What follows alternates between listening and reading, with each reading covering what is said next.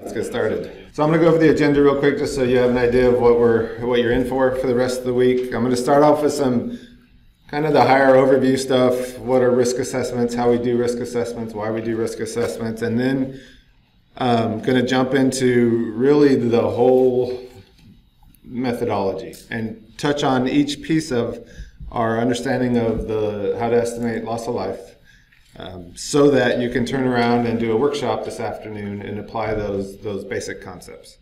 And then the rest of the week is all about going into detail on each one of the aspects, the individual aspects of that methodology, and really putting a lot more meat on the bones there.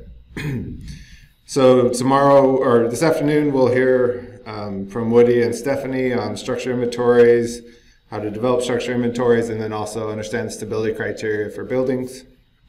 We'll hear from Corby tomorrow on the hydraulic inputs. And then I'll talk about the warning and protective action initiation. It's really the warning timeline and the information we have on understanding why people do what they do during an emergency.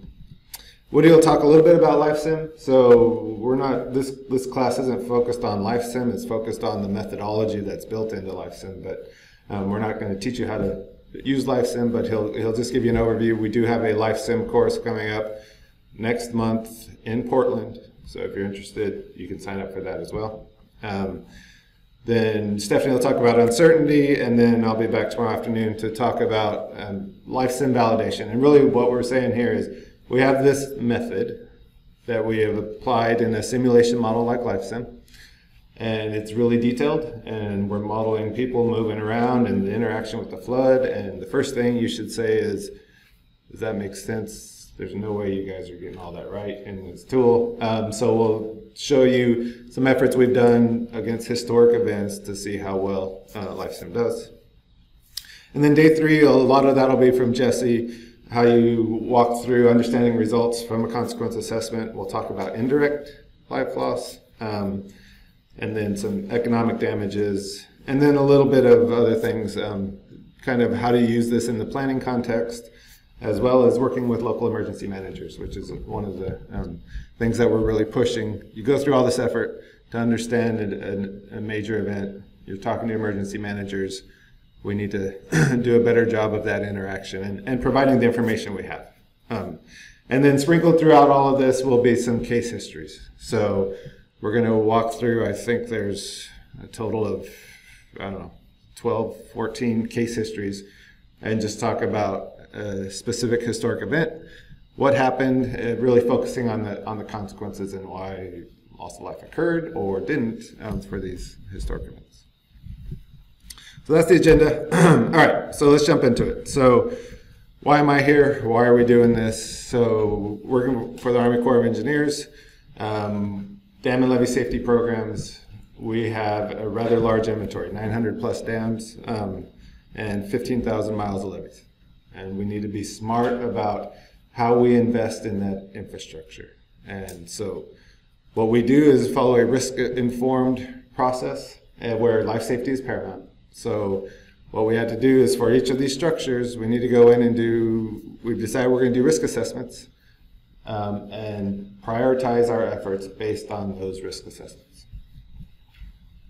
But as you can imagine, you can see this, there's a lot of diversity in those levees and dams. So here's some of the difference between those. Just some comparison of how they're built, how many people they protect. You're going to hear a lot of people talk about dams and levees and protecting people. We get a little nervous using that word. Really, it's reducing risk, not necessarily protecting. You're talking to the public. You don't want to give them this idea that they're fully protected. But you can see there's how many people are behind those, property at risk, the length, average age. And then that last piece there is actually one of the bigger differences when it comes to dams and levees. When we talk about dams being designed to pass extreme flows, right? All of our dams have spillways that are supposed to pass that really large flood event. Levees, once you get to overtopping on most of our levees, it's kind of hands off. We don't know what's going to happen, but they're probably going to breach somewhere. So that's the biggest difference, is just being designed for those major flood events to pass them safely. So you can see that play out in our risk assessments.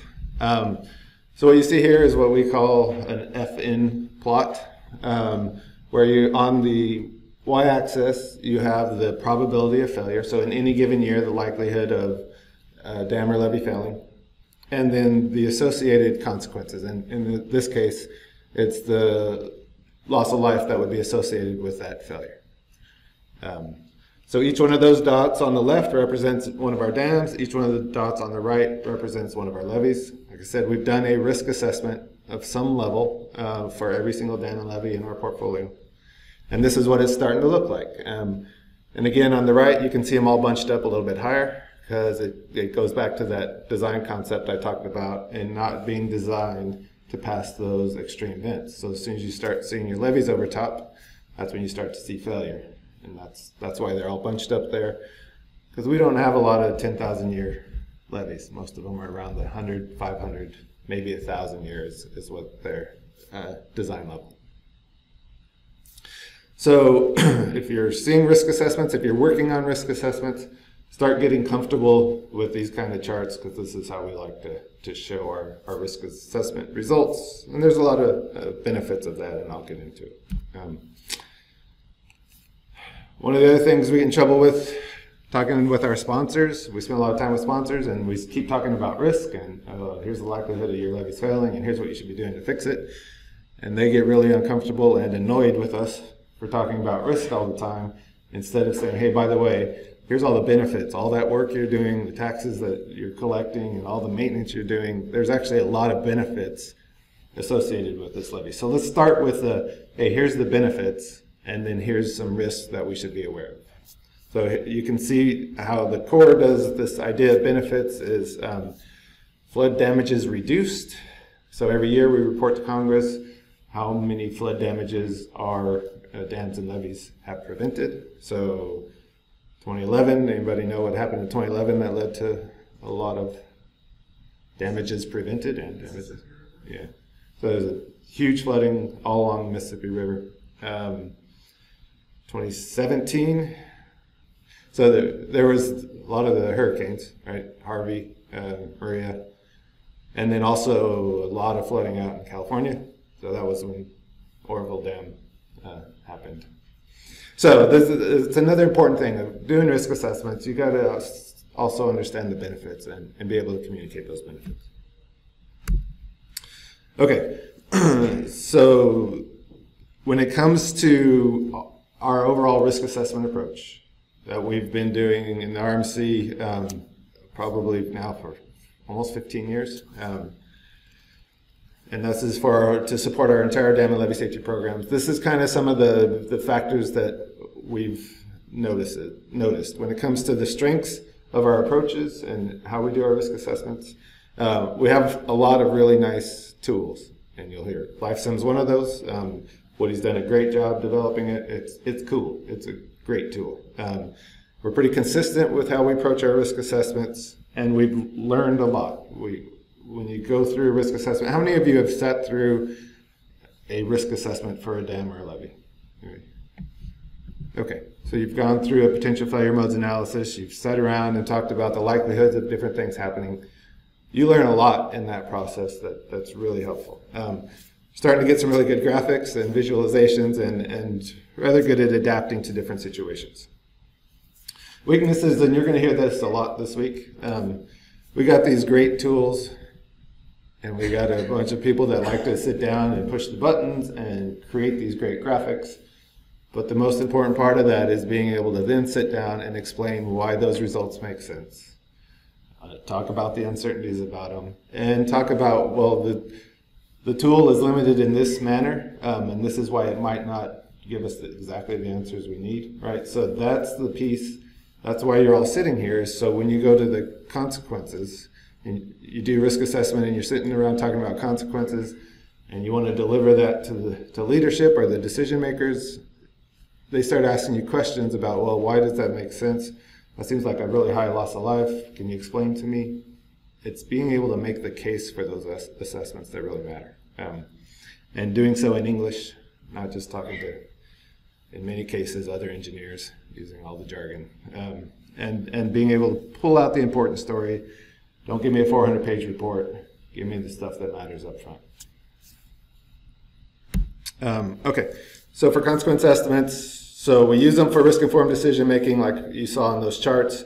Helps us prioritize and not only which structures we need to focus on, but also talk about, all right, what should we do at a given structure to do, what kind of measures should we implement for that risk reduction. Communicating with the leadership regarding the value, back to those benefits of our infrastructure. Talking with the sponsors, and this is where we've been challenged the most and where we're spending a lot of effort trying to get better, is being able to interact with the sponsors, the people that maintain the levies that are in our program, but being able to talk with them about the benefits and actions they should be taking and why. That's difficult, and that's something where the consequence part of this is one thing that it's a lot easier for most people to grasp. So it's a good way to get in the door and start having those conversations. And then a big one is interacting with the emergency management agencies. We'll talk about this more tomorrow, but the warnings, how warnings go out, how people respond to the warnings, being able to talk about some inundation maps and show, hey, here's what we think might happen when you're sitting with emergency managers. That's the kind of information they want. We have all this research, we do all this work, we need to be sharing it with them. And it also helps for operations during flood, right? If you have understanding of the potential consequences, you can make a little bit smarter decisions during a flood event. For example, and you'll hear more of this from Stephanie, this whole idea of stability criteria. What kinds of depths and velocities are needed to wash a car off of a road? Oh, we have a good understanding of that. We got all these maps of the potential inundation. So now we have a web server that says, okay, here's what we think is going to happen in terms of flooding. Here's when we think you can and can't pass certain roads. That kind of stuff starts to become very helpful. Okay, so in summary, and this is within the core, we're doing risk assessments to help inform about $500 million worth of investment back into our infrastructure. That's significant, right?